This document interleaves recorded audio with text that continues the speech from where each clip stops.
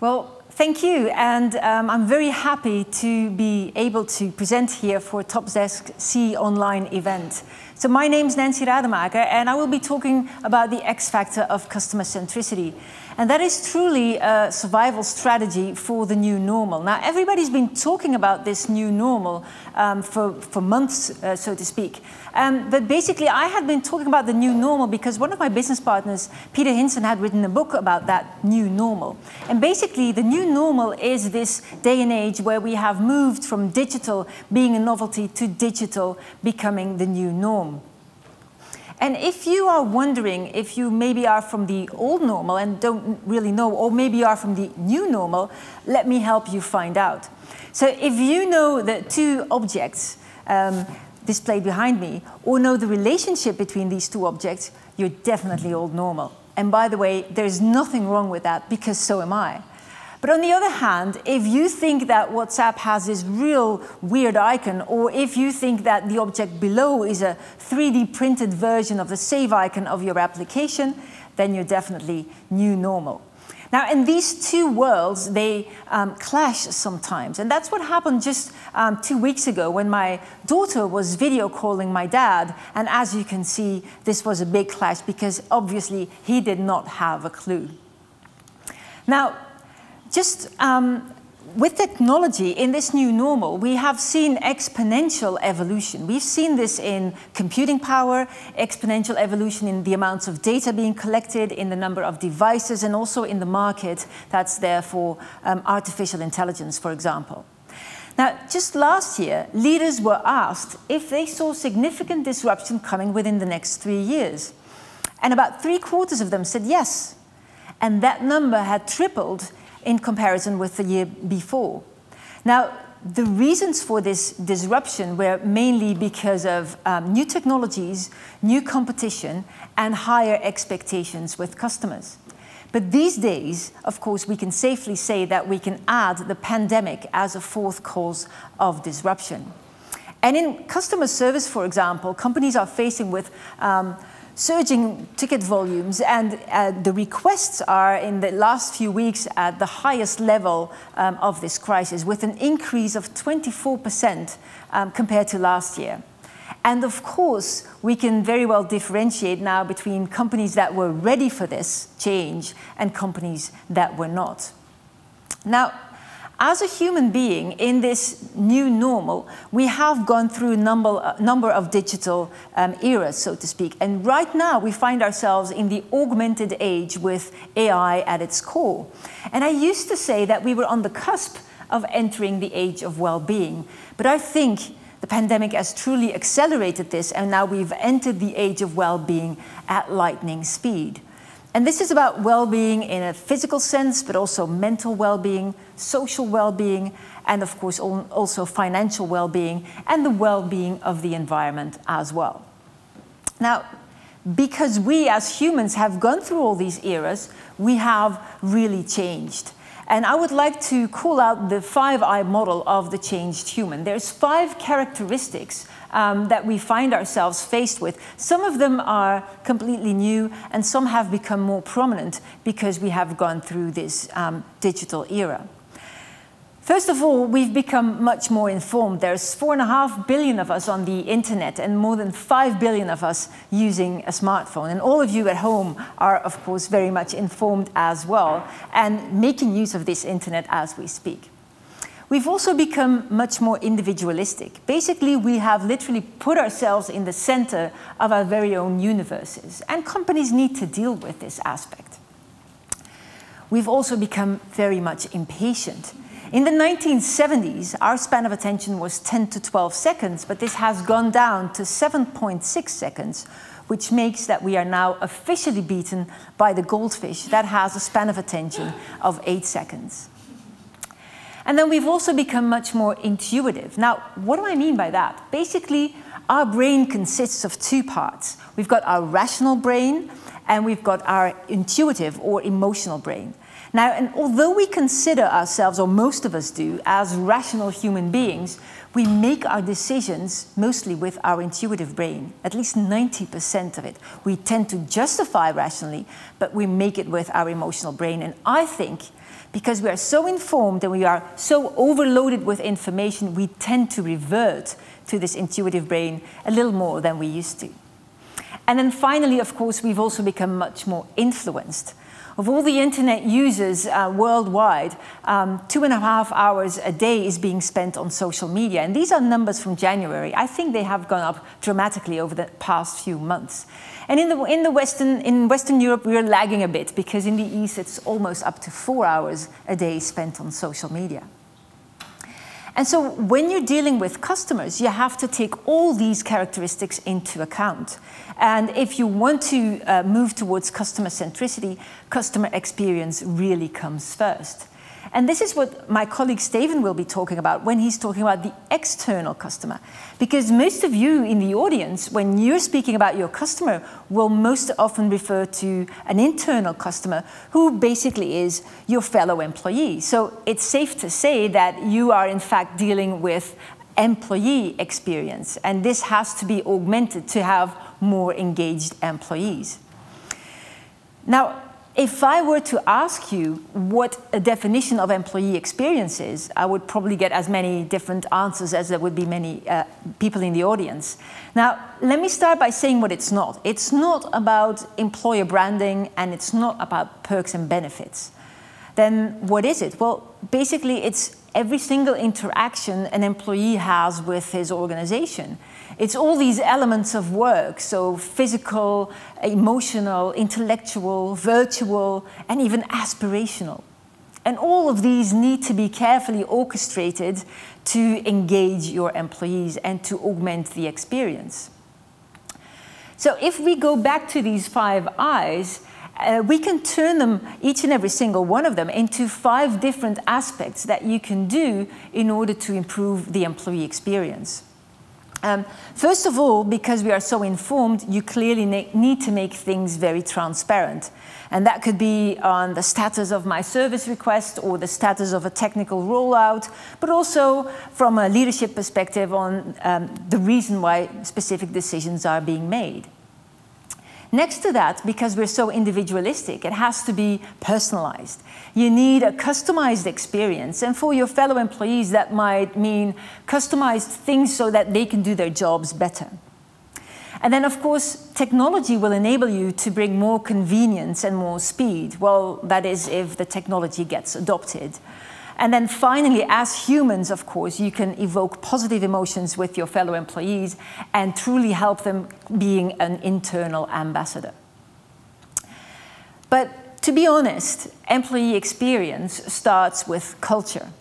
And culture has these 2 aspects on it. It's first the intangible aspect of attitude. It's the beliefs and the ideas with people. And then secondly, it's the actions, so the behaviors displayed and the decisions that are being made. And there's many, many different definitions on culture because it is so crucially important. And that's why Walter will do a separate session later on this particular aspect. Now, if we want to improve the employee experience, you should be designing this every single step of the way. So it is not just about recruitment or onboarding. It's every single experience an employee has with the organization throughout the life cycle of employment. And then when you design this employee experience, make sure that you take the right perspective. And mind you, this is where IT experts sometimes fail, because they create an interface that they truly love and admire greatly, but they forget to take the perspective of the end user. And so you need to take that into account. Roughly, when improving the employee experience and reviewing all of these interactions, or touch points as I would call them, there are 3 categories where you can make major improvements. The first one being on the workplace and the organization, the second being on tools and technology, and that of course will greatly resonate with you, and then the final one is on leadership and communication. So let me start with the first one first. The workplace is, of course, everything that employees sense. So it's the office building, the office space, or these days, the remote workspace. But next to that, it's also about the organization. The organizational structure will highly determine the employee experience. And so for every company, this is about designing your organization. There is no such thing as an ideal organizational structure. There is no copy and pasting either from one organization to another. You have to deal with your own organizational structure. What I would say, though, is that I think it is crucial that we start moving away from these traditional hierarchies where information tends to run very slowly, where you have teams working in silos and command and control type of culture, towards responsive networks where information can travel fast, where you have these global talent pools and where you have a much more coaching, enabling, learning and adapting kind of culture. It's all about collaboration, basically, and enabling this. And although most leaders say, in fact, 85% say that collaboration is very much okay within their organization, only 41% of employees actually agree. Now, the next category, as I said, is about tools and technology, and that will greatly resonate with you, I think.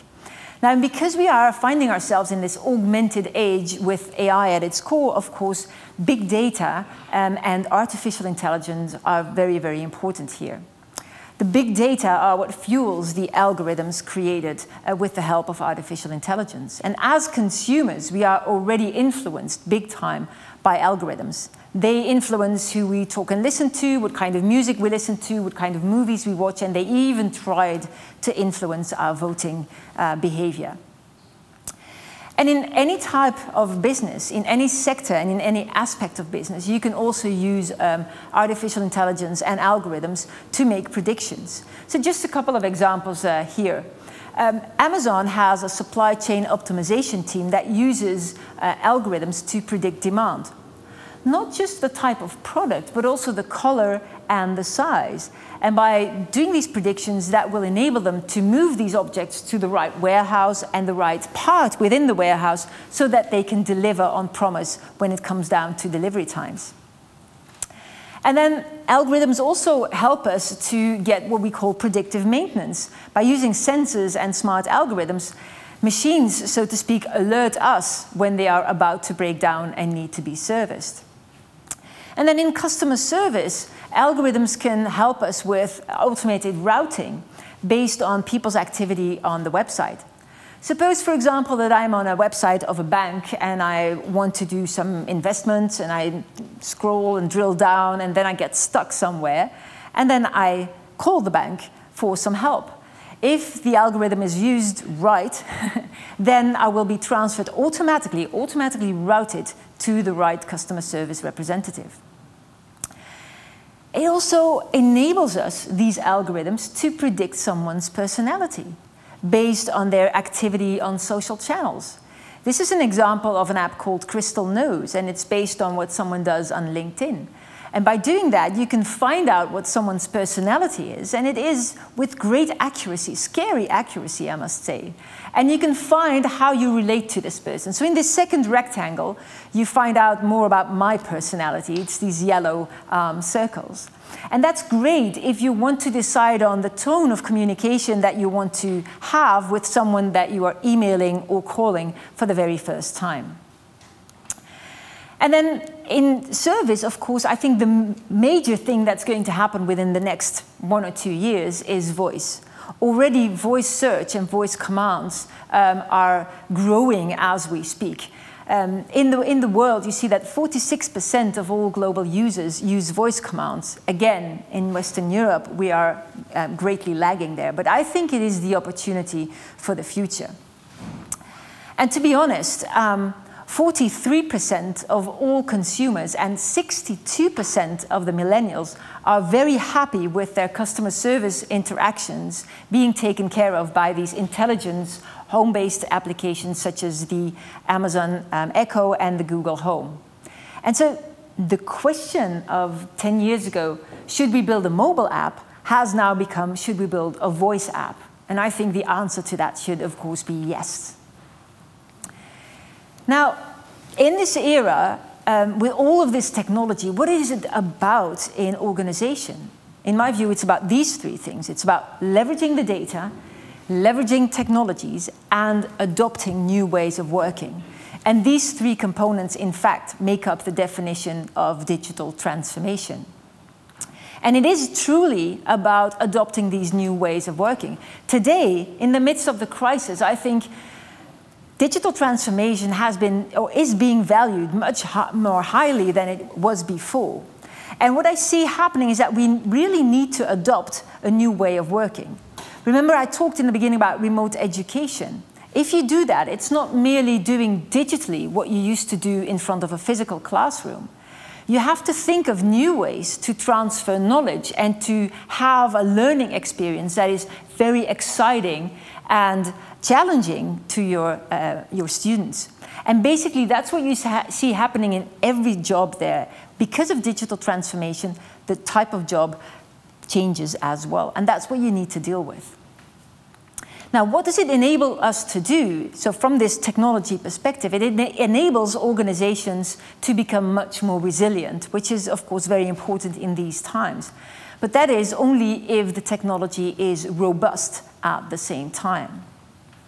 And so companies that are able to make investments in digital business instead of merely on daily operations, and that can shift their technology capacity and their investments to, for example, digital platforms, will be more resilient and will be able to keep their organization running smoothly, even in the long term. But it's not just about resilience, it is also about agility. If your technology is flexible and allows you for maximum flexibility, you will become agile as an organization, which ensures competitiveness, because it means that you are able to adapt to changing circumstances, but also to adapt to changing customer behavior. And then, you know, with digital transformation, a lot of people are kind of scared, and they view it as a battle between man and machine. In my view, it is not man versus machine, it is man with machine. It is not about us having to lose our jobs. We are not made redundant, we are basically being promoted. And I think the right combination of people and technology will not create perfection, but it will enable us both to become better in the end. And so instead of artificial intelligence, it's basically about intelligence amplification. And that's what Satya Nadella from Microsoft said as well. It is about intelligent technology amplified by human ingenuity, or vice versa. I think both will do. And that means if you are on this transformational path, it is not only about digital, but it is about human or cultural at the very same time. So it's basically not just a transformation on your technology, but transformation on your employees as well. And now, traditionally in companies where they had digital in place, this was mostly focused on the customer. They wanted a 360 view of the customer, and I think most companies have reached that already. But I think equal investment should be made into reaching a 360 view of your employees as well. Not just with regards to the static data, but also with regards to the more experiential ones at the same time. And then technology can also be used, for example, in these apps behind me, to do performance management, to be able to provide feedback, to enable collaboration, and to augment engagement. But as I said, it's also about well-being. And so there's numerous apps out there that will enable you to do that as well. So mindfulness apps, apps for physical activity, brain activity, and even apps for nap taking. And then artificial intelligence can be used in this space as well. We can make all kinds of predictions with relevance to our employees. There's two examples that I want to call out here. Now, the first one is called Vibe. And this is an app that will enable you to, based on the public communication channel of a tool like, for example, Slack, to feel the temperature of your organization. It will look for certain emojis and keywords and phrases to find out what the general sentiment is of the teams. And another tool called Keen does exactly the same thing, but then based on emails. So they will go through all of the emails, mind you, not to read the content, but to look for certain keywords and phrases again, and then make an aggregation per team so that you can feel what the temperature of each and every team is on a daily basis, and not just based on a yearly employee survey. And then finally, the third category where improvements can be made on employee experience is leadership and communication. And I think these days it should be about empathetic leadership, because your employees may be facing health conditions within their families or themselves. They may be facing uncertainty about their jobs or uneasiness with having to work remotely. But I think empathetic leadership should be about empathy with rolled up sleeves. So it's not just putting your arm around someone's shoulder, it's actually standing beside someone, ask them, what can we do together to achieve what is necessary? And three things are very important here with respect to leadership, and that's transparency, empowerment, and space. Because if you have maximum transparency, that will create, at first, trust. If you are very transparent about your mission and about the goals of your organization, you will gain trust. If you provide your employees with all the information they need, and if they know clearly what the goals are that they have to achieve, so if you communicate clearly about these, there will be no inefficiencies or slowdowns because of indecisiveness, and that will create more efficiency. And then finally, if you're transparent about results, not just the company's results, but also about team results or individual results, you will create more peer accountability. And then, of course, if you empower your employees, give them more autonomy, automatically they will take more ownership and they will become much more engaged. And then finally, I think it's also about creating space. Not just physical space, but also some headspace. And it needs to be psychologically safe as well. Innovation will basically take place when people dare to take risks without being afraid of any repercussions. So it's these three categories that I think will greatly improve the employee experience. And in the end, if all these are taken into account, you will have a 4E employee who is enabled, empowered, energized, and engaged. And these 4E employees is what you can influence through your IT, and they will then move on to create these wonderful experiences on the outside. Because basically, that is my mission, that by augmenting the employee experience, you will have more engaged employees who will in turn create better customer experiences, leading to highly engaged customers, which of course will drive the economic value of your organization. So where customer experience, what Steven will be talking about, is more about your brand, employee experience is much more about culture. And if you want to do this right, there needs to be a marriage of the two in order to achieve what I call good sex. And that is where they see, mind you, and it stands for customer and employee experience.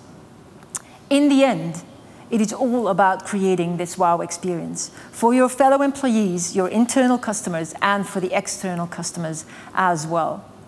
And I would like to end my talk with a lovely quote by Maya Angelou. It's from the old normal, but it's still very relevant these days and will continue to be, I'm sure, the years to come. And it goes like this: sometimes people forget what you said or what you did, but they will never forget how you made them feel. And with that, I'd like to thank you very much for listening to my talk. Thank you.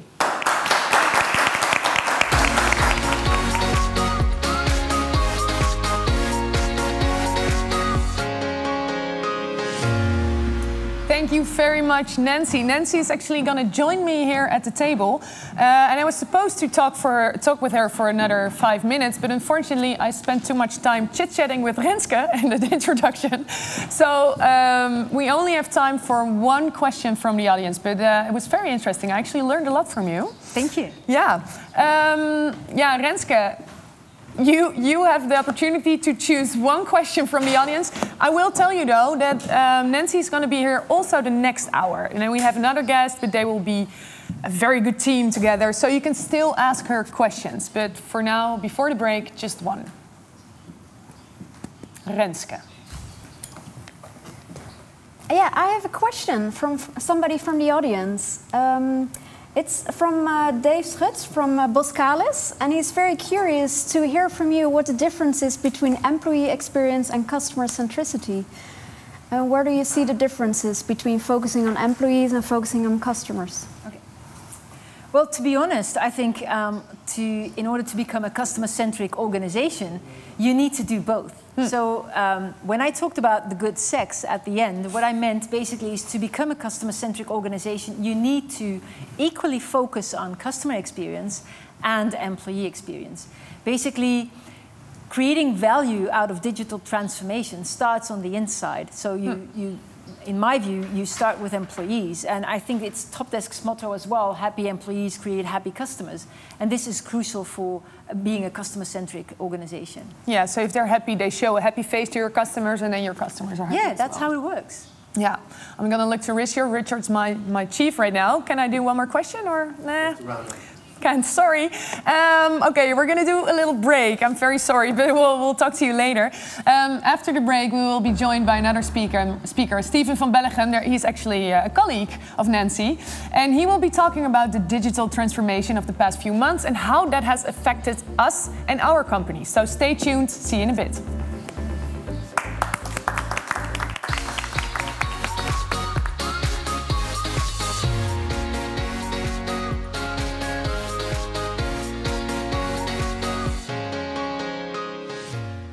Welcome back, everybody. It was a very short break, so I hope you managed to get a cup of coffee or something else, maybe a beer, depending on your time of the day. In the next hour, we'll be joined by Steven van Bellegem and our panel of experts. This is TOPdesk See Online 2020.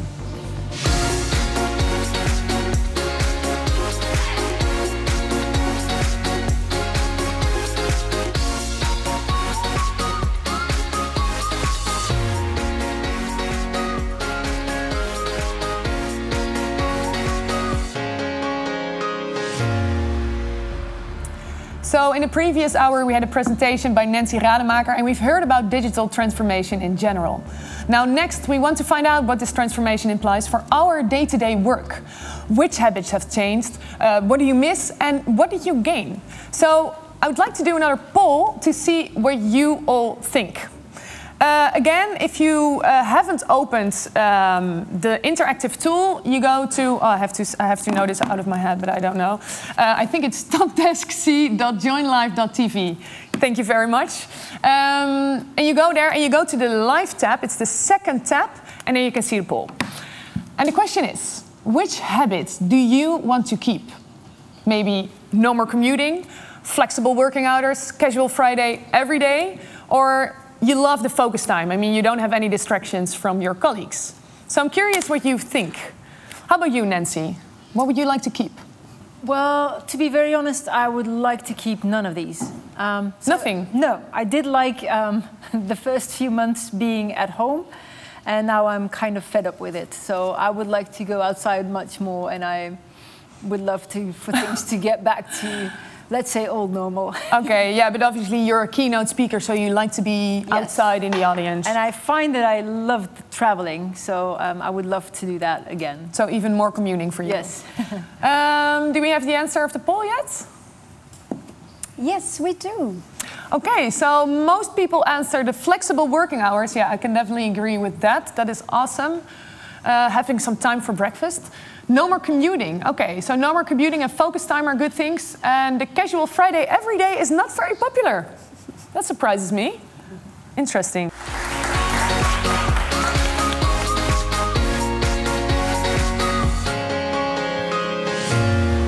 Thank you very much, Steven. You can actually join us at the table. Nancy is still here. Yes. It's funny, I see the audience in a split screen, and I see people nodding when you were talking. It's like, people first, then the planet, and they were like, yeah. That's really funny. I didn't expect anyone to get me excited about going to shopping at Walmart or Achmea. It's, that's quite a talent. Did it work? Yeah. No, I am excited to go to Walmart, but I don't know when, because we don't have that here, right? That's true. Yeah. So we actually we have some extra minutes to discuss some audience questions with you. First question I had for you is because you work together and you talk more about the customer experience, you talk more about the employee experience. Do you think there are any important differences, or are those two ever fighting with each other, or is it always a good teamwork? Well, I think there's no one before the other. I think both of them are equally important. I think maybe you stress the customer a bit more, and I do both, but I think you can't have a good customer experience if you don't focus on the employee experience, and maybe vice versa as well.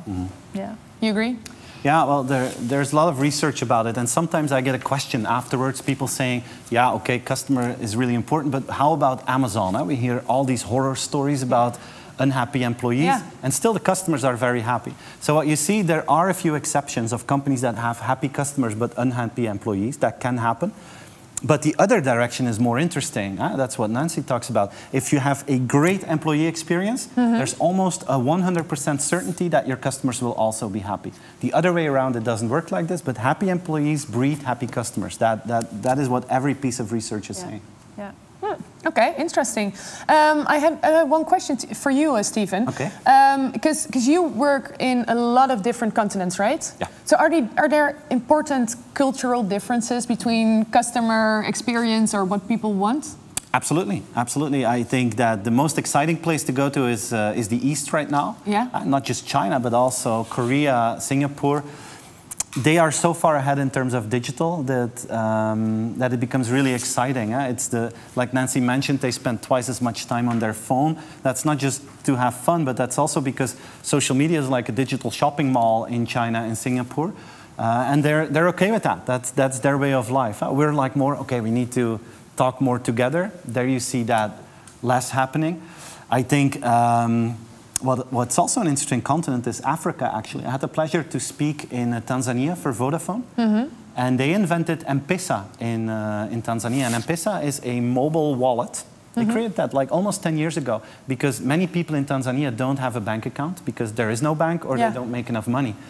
And they had cash, which was really dangerous. So they created a mobile wallet that you can use on an old Nokia.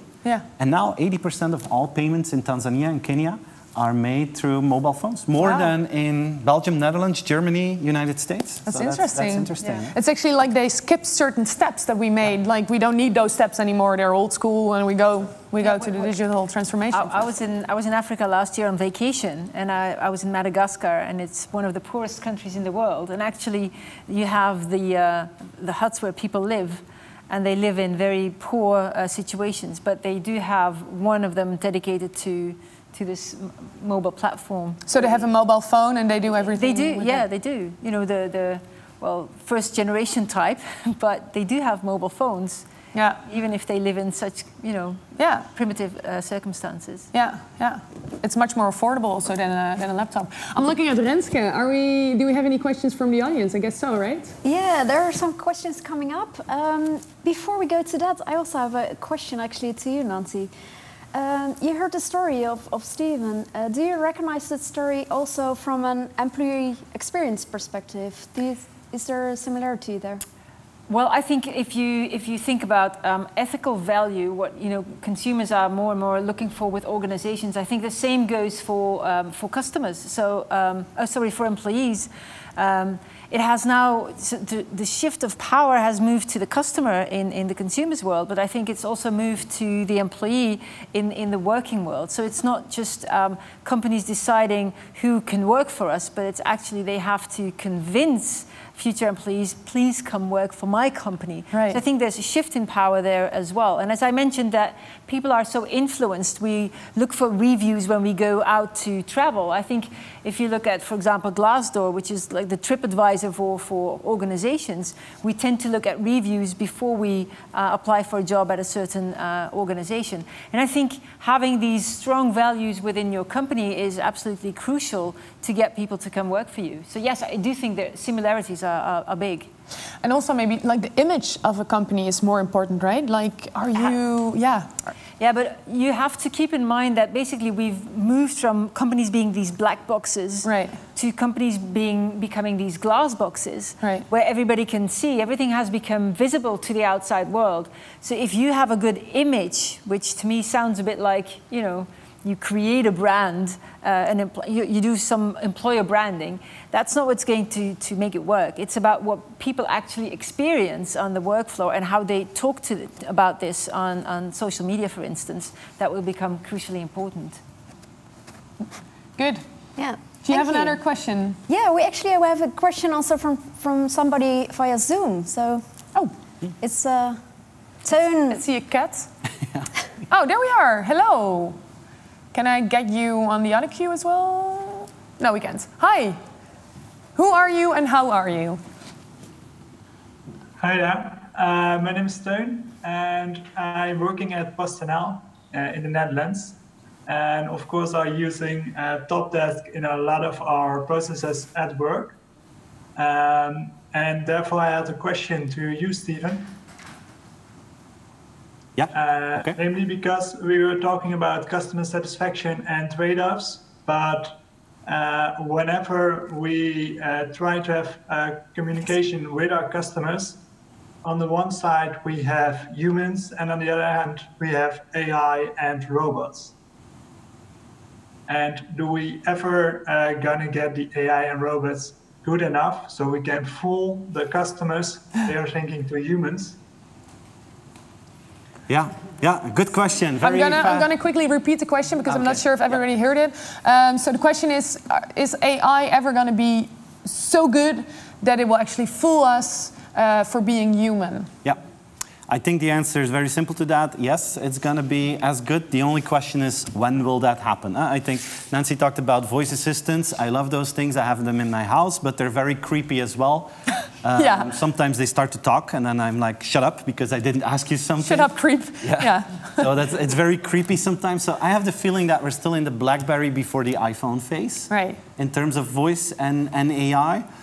Especially with written bots. I mean, it's not that perfect yet. So we're going to have to wait for the iPhone moment in AI before that actually happens. No idea when, but I'm convinced that at a certain point we will get there. The most fascinating one that I've seen so far is, but I forgot the name, it's Google... Duplex, thank you. Google Duplex, where you can just say, hey Google, call my hairdresser and make an appointment, and then it's a voice call. You can hear that it's a computer, but it's a voice call that's pretty good to make an appointment. So that's it will fool your hairdresser. Yeah, but actually what they've done now is when they use Google Duplex, it has learned so much that when it calls, for example, your hairdresser, now they have to tell the organization they're calling first that they are actually a voice bot. Because people, so that's how good it's become. People believe that it was an actual human. Wow, that's super interesting. It's very functional, like calling to a hairdresser and saying, I want an appointment, does 9 o'clock work? No, 10 o'clock. I would love that. That's a simple conversation. They're pretty close to that. The more complex things, very far away from it. I want a senior hairdresser or junior. I want the cheapest one, But if I heard your presentation, then it sounded like, well, the best combination is when we're a team, when we have artificial intelligence doing one thing, what they're good at, and people are doing what they are best at. So don't you think that it's always going to be like that? I'm convinced it's going to be like that. And it depends on the context. Like, let's take the insurance industry. I talked about that. I think in 95% of the cases, when I have a claim or an issue, I just want to have fast and easy. I don't want a human because it's a waste of time. Oh, you really? Yeah. It's a waste of time. It's too slow. But in 5% of the cases, when someone dies, when your house burns down, when you really have a bad accident, when someone is really ill, when it becomes really emotional. I really hope that's not 5% though. All those horrible scenarios. No, I'm kidding. No, I hope so too. But you know what I mean, right? When something really emotional happens, you really want to have a human. Even if a machine is really good, that's the moment that you want to cry on the shoulder and feel the empathy. Thanks. I think I'm going to have to introduce my panel. Yeah, I almost forgot. No, I didn't forget you. Because, yeah, there's so much to talk about with you guys, but I actually have a very special panel here. Maybe you can introduce yourself? Hi, my name is Martin, Business Unit Director from Global Accounts within TOPdesk. Wow, that was really fast. Sorry. Can you do that again? Just of course a tiny bit slow. My name is Martin, Business Unit Director within TOPdesk, Global Accounts in this case. I'm a member of some teams that are very passionate about what the stuff you guys are talking about as well. Yeah, you were smiling all the time. Absolutely, yes. Yeah. Can't wait for that era. Okay, thank you, Martin. And next to you is Rick. Yes, I'll try to do it a bit slower. My name is Rick van Berendonk. I'm the CTO of OGD's ICT Diensten. Let's say that a little bit Dutch English. So we're an IT service provider, and as the CTO, I oversee a lot of the technical developments we're doing. So the presentation was also for me preaching to the choir. You're both very excited. Yep. Yeah, and then our next panel member is actually here on video. I hope you can all see her. Her name is Esther. Hi, Esther. Hi. Hi, you were having a call today, right? You didn't want to affect us with the virus. Yeah, no, we have to play it safe. Yeah, it's very strange. It's probably just a normal cold, what I know within 48 hours. No, but that's fine. Yeah, I didn't want to take any chances, so yeah. But my name is Esther Roelofs. I'm a workplace consultant at Workwire. Very excited about what I'm hearing because we are actually more focusing on the physical component, so the physical work environment and the whole interaction with ICT, digital transformation and behavior. So within the panel, you're the most human touch expert. They say. Okay, that's good. Hey, so before we go to more questions, I actually want to do another poll with the audience. So, question to the audience: you can go to topdesk.joinlive.tv, and you click on the second tab, which says live, and then you get a question. And the question is, what's your single greatest work-related concern right now? It's an open question, so you can answer in a word cloud. You can just type in any question you want, and we'll get a beautiful result here. Maybe I can ask that question to you, Steven. What's your single greatest work-related concern right now? To be honest, it evolved with me because I do a lot of speaking internationally, and the first few weeks that this whole thing started, my agenda evolved from being full to completely empty. I was panicking. I thought this is the end of my life as I know it. Yeah, seriously, I was really afraid. That was my biggest concern. Will I still have a job in the next 18 to 24 months? Yeah. But then it quickly evolved. I was really surprised how fast companies made that switch to these kind of events, virtual events, and now I have a full agenda, and I'm doing a lot of great things. My biggest concern is still how long will this whole situation last, because I also miss the offline world. I miss traveling. That's personally from my point of view. So I hope that we're going to have things under control to evolve that. So in my profession, that's my biggest concern. Yeah. I understand that. I actually saw the result of the poll here. It looked a little bit confusing to me. I don't know. I see time, continuity, work-life balance, communication, employees, connection. Wow, a lot of different words. It's work-life balance, coffee talks. Yeah, I can imagine. Coffee talks, I'm missing that as well. Motivation. Yeah, motivation. Yeah, finding your motivation if you're at home. Yeah, if you don't have colleagues. Full 7 days of the week. Yeah. Is probably something that people are struggling with. I can imagine. Vision. Yeah. It's a little bit the same, right? Well, yeah, if you know, when will it be over? I think the uncertainty is what is getting to people. So research has shown that mental health is under great pressure these days.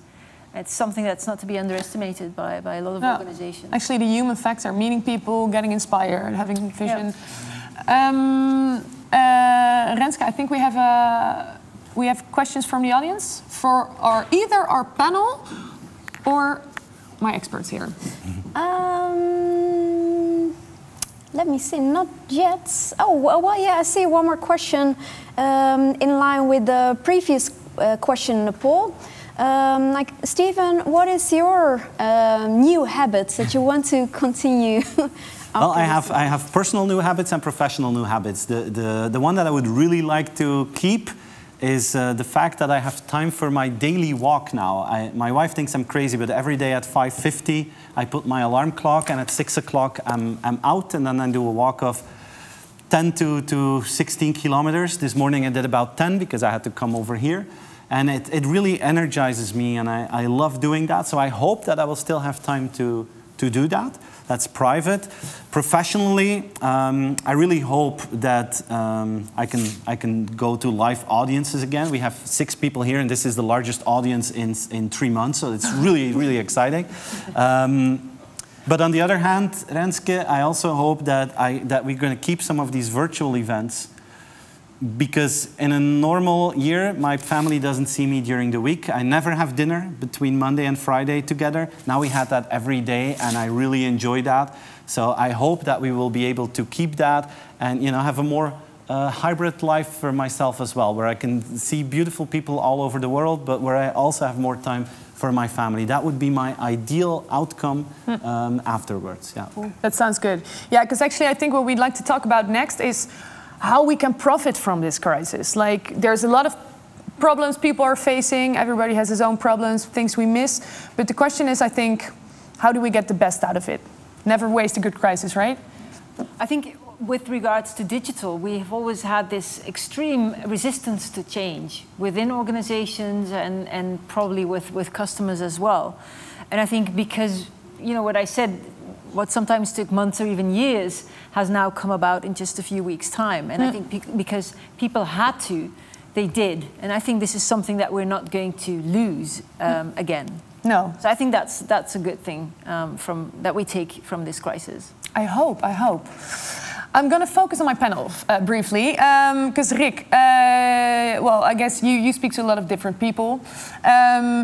What do you think, if you saw this whole word cloud of problems that people are facing, what do you feel is the biggest challenge that you see today around the people you work with? I noticed the word time in the middle. Yeah. There was time. Yeah. I can really relate to that. I see people having struggles with working at home and balancing the work that still needs to be done. But also, of course, here in the Netherlands, we have had for like 2 months, the children couldn't go to school. The schools were closed, the daycare was closed, everything was closed. So the roles of parent, of husband, wife, but also worker, they really intertwined, and it really made it hard for a lot of people. I spoke to both my colleagues, but also my customers, my clients, to really manage that, to manage their time, to balance their time, still being able to do your work, but also doing all these other tasks that suddenly changed all of a sudden. So I can really relate to the time issue. And do you feel that people are getting better at it when they're, like Absolutely. over the past few months, do you see any progression? I see a lot of progression on the one hand because the schools are back open, so that helps a lot really for parents. I mean, they're really like, now I can really focus. And that's the other thing. One of the questions was, what would you like to take with you going forward after this crisis? For me and for a lot of people, is the focus. I mean, now that the kids are back to school again, you're working from home, you don't have the distraction of your colleagues, so the really focused time, I think that's really a very good thing that will stay with us. That also brings me to what I miss the most and what I see my customers also saying. What they miss is really the interaction, the human interaction. There's nothing like really looking a person into the eyes, getting the energy when you're doing a session, whiteboarding and everything. That's really what I miss. Yeah, vision, motivation, that's two of the words that we saw there, So actually people are going to sort of a digital transformation at home. You're building your office at home. Absolutely. I feel like that, which makes it psychologically difficult to actually split your private life with your working life. So then a question from Martin. Martin, what do you think that organizations should do to get ahead with the digital transformation? Oof, that's a difficult one. Yeah, we saved that one for you. Thanks for that one. Many people know me that I'm more forward-thinking, like Steve already mentioned a few topics and so on. And what I see is I don't call it really a battle, but it's always the characteristics of people that some are more risk-averse and some like the change. The COVID crisis made everybody aware that we need to change. Big projects like implementing MS Teams in normally a year could be done within a month, like you said, Nancy. And the big challenge is to keep that pace. Yeah. So when this is getting back to normal, how can we keep that pace and how can we keep the change? Right. I think Esther wants to say something about it. I saw her finger. Esther, tell me. Well, it's very yeah. We hear a lot of the same things at our clients. I think that they are mainly focused now on how can we keep the good habits while everybody is slowly getting back into the office. And because what you see is the whole digital transformation, it had a huge push. So I think that it's going pretty well and experiences are good with it. But then if we look at the physical work environment and the situation, I guess you could say it's lagging behind a bit. And you see that a lot of clients don't really know how to deal with it. So how can we make sure that the physical work environment that everybody is returning to, that it really breathes the way that we are working now, and that it can be, in a way, a sort of a nudge to remind people that we are working in a different way and to prevent people getting back into the office to fall back into old habits. So, can you give one short example of what you mean? Because I sort of get it, but it's still a little vague. Yeah, well, we actually developed a mixed premises office concept, and it has a lot to do with a new focus on ergonomics. So to prevent people from staring all day into the lens, into the laptop, it's very bad for your posture. So making sure that the environment has a lot of opportunities for different postures, different seating arrangements, but also the facilities to what we are doing right here, having a mixed presence meeting. So being able to shift easily to the people at the table and people calling in and making sure that that is all really supporting the activity of the moment. So that's very important, but yeah, I can give a lot of other examples. Yeah. No, actually, we'll get to that later. But thank you. Yeah, I want to do one more quick poll with the audience before we go to another answers of you. And the poll is again at topdesk.joinlive.tv in the second tab, which says live. And the question is, how did the COVID-19 crisis affect your organization? And you can answer with, like, for instance, all employees could just continue working remotely, nothing changed, or you had to make some adjustments, or maybe some new tools or new ways of working were implemented, or maybe you had to change your entire way of working.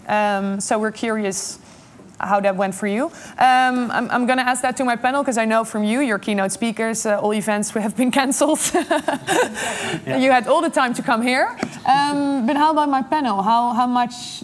What changed for you? Well, I can say for my own company, OGD, we were already very much used to working from home. So for us, it went pretty smoothly. Thinking about our clients, I think almost all of our clients did some degree of working at home, but it was absolutely nothing like this. It was really, there's the technical option to work from home. Right. So there's like a small farm of servers hosting that bit of technology to make that possible. And there were some people that are already working more in the cloud, which is really more location independent. Those companies really had, or like in 2 months, they had a big, huge step forward for it and really going through expanding that, and they were actually most of them were able to really make that transition. Okay, well, because I see the answers now. Most people answer with all employees could continue working remotely, but that's only 40%. So some had to make some adjustments, some had to implement some new tools, and just 6% had to change the entire way of working, which is actually good. But it sounds to me like most people do, I mean, you might say they sort of profited from this fast change, right? You have to change a lot of ways of working, but if you look forward to the digital transformation, that sounds positive, right? I think you could hear in the news as well that, excuse me, some companies really took advantage of this, and in a good sense that is, so that instead of going to the client's office, they could do things remotely, and they could save time, and you didn't need to go by car, you would save gas and stuff, so it would be better for the world. So you've got all these benefits combined, so to speak, so I think that's good. So there is something positive about this time. Well, we're going to take a short break and we'll be back in a few minutes with the breakout sessions where you can continue the discussion in small groups. We'll see you in a bit.